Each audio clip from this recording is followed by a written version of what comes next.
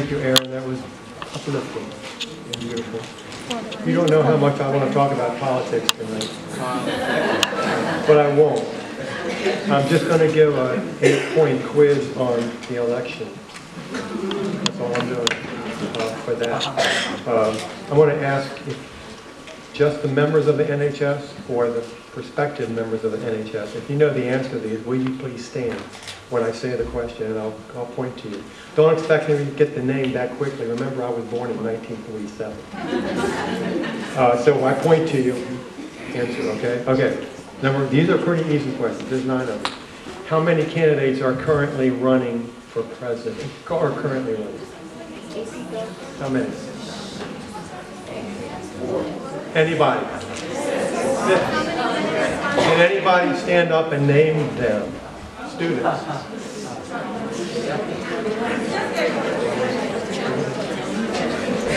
Yes. Courtney.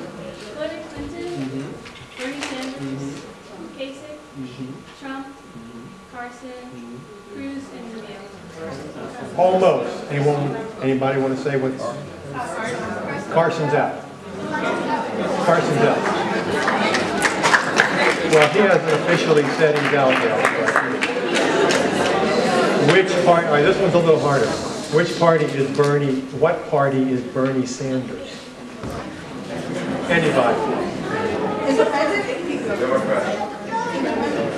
He's an independent. Number four. What was the first and only third party to win the presidency? That's a hard one. What's the only party to have, the only third party to have won the presidency? I'll give you a hint. The candidate was Abraham Lincoln. No. Republican Party. Republican Party. It was a third party back then. Number 5. Which state has the earliest caucuses? Anybody? Iowa. Which state has the earliest primaries? Huh? New Hampshire. 2 days ago, 12 states had primaries and caucuses. What do we call that day? Super Tuesday. Recently, a highly respected federal official named Antonin Scalia passed away. What office did he hold? Very good. What Republican candidate is giving Mr. Trump the hardest time? Mr. Cruz. Mr. Cruz. Good job. Good job. You passed as a whole. Now let's get to something more important than politics. Principal Thrower, teachers and staff, parents, students, friends, it really is an honor to have been asked to speak here tonight, and I really appreciate the invitation. I left teaching at TA 9 months ago. 9 months later. Do I miss making lesson plans? No. Do I miss lunch duty? Yes. No. Do I miss Edmodo? No. No way. Do I miss you? Yes. I really do. That's what I miss the most. And for just a few minutes, I would like to give you some advice. I know how seniors and juniors and sophomores love advice. But I'm 8 points I'm going to make. But I'm also going to congratulate you for what you do, because you follow this advice. So I'm just encouraging you to continue and congratulating you for the things that you do already. You have been an honor to National Honor Society attributes, I'm sure, which are, of course, scholarship, leadership, character, and community service. All right, here are my 8 messages to you. They're not long. Number 1, respect your parents and listen to their advice. Perhaps even more now than when you were a little kid. They are wiser than you, they are smarter than you, and they have been where you have been. Pay attention to them. Congratulations, because I know you are doing that already. All right, see how fast this is going? We're already on number 2. Number 2, keep your minds open to new ideas. You may know what capitalism is, but do you know what democratic socialism is? You may know what a subpoena is, but do you know what pro bono means? You may know the tenets of Christianity, but do you know what Islam teaches? Keep your mind open. Congratulations, you probably wouldn't be here tonight, students, if you didn't do that already. Number 3, remember to keep your mind open also to old ideas. You know, things that you learned in Sabbath school when you were a child, in Bible class in school, politeness and manners, things that you were taught very early in life. Choosing friends and associates who build them up. Congratulations, because I know you all do that. I know this about you. Number 4, learn to relax. After 40 years of teaching and not relaxing, according to my wife, I have learned how to relax some over the last 9 months. I have my morning worship. I can actually sit back and think about it and reflect on it during the week now. I didn't used to be able to do that very much.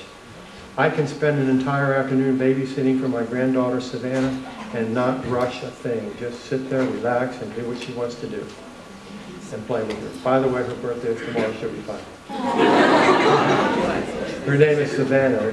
If you're going to do any shopping, her name is Savannah. I know that relaxing may be hard for you super achievers with very busy lives, but try to take some time. Don't take everything so seriously.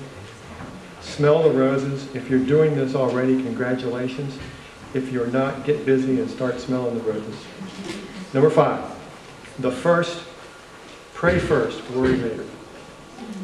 Pray first, worry later. Enough said? Spend some time worrying. Spend less time worrying and more time working. I'm speaking to myself on this. In fact, all of these I speak to myself. If you have a big project coming up, a big paper coming up, don't spend a whole lot of time wondering whether you can do it. Pray and get busy doing it. Congratulations. I know you are doing that because I've had many of you in class. Number 6, get out and experience nature. See nature. You don't have to study trees to study nature. Just take some time looking at trees. I love nature. I think it's God's greatest connection with us, one of the greatest connections with us. And I spend as much time as I can in nature observing it. Sometimes it's only looking out the window when I'm driving. If you are doing that, congratulations. God bless you. Number 7, only 2 more. Choose a favorite Bible text. Keep it in you and on you. My favorite text is Isaiah 40:31. Remember, I said keep it in you and on you.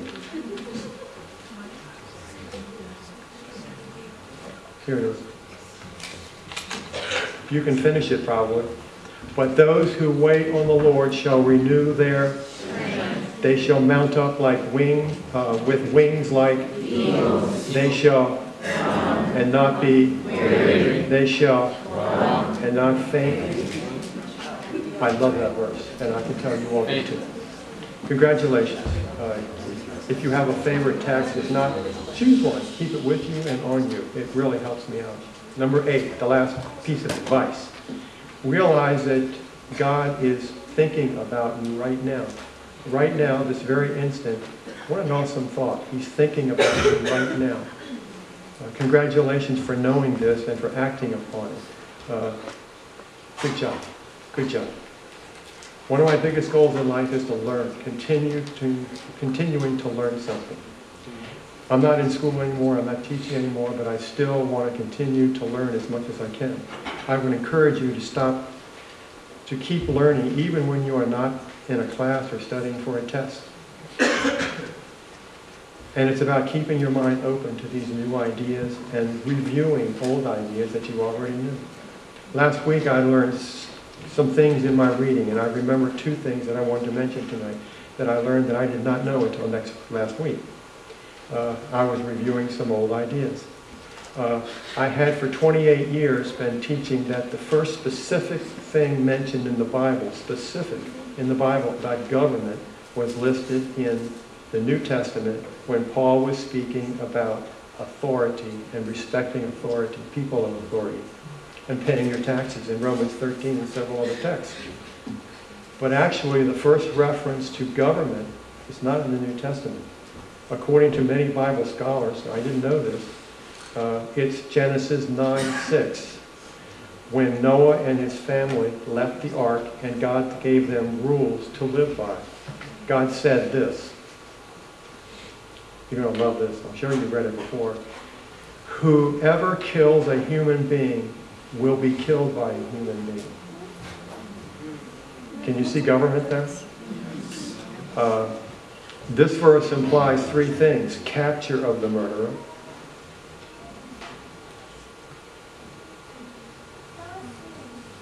Oh. Wait a minute. Capture of the murderer, trial of the murderer, and punishment of the murderer. It's all there. So that was new to me, and that is probably the first mention of government way back in Genesis 9. I learned that, and I'm glad. I like new information. It's probably not terribly exciting for people who don't teach government, but for someone who's taught government for 28 years and didn't know that, a little bit ashamed.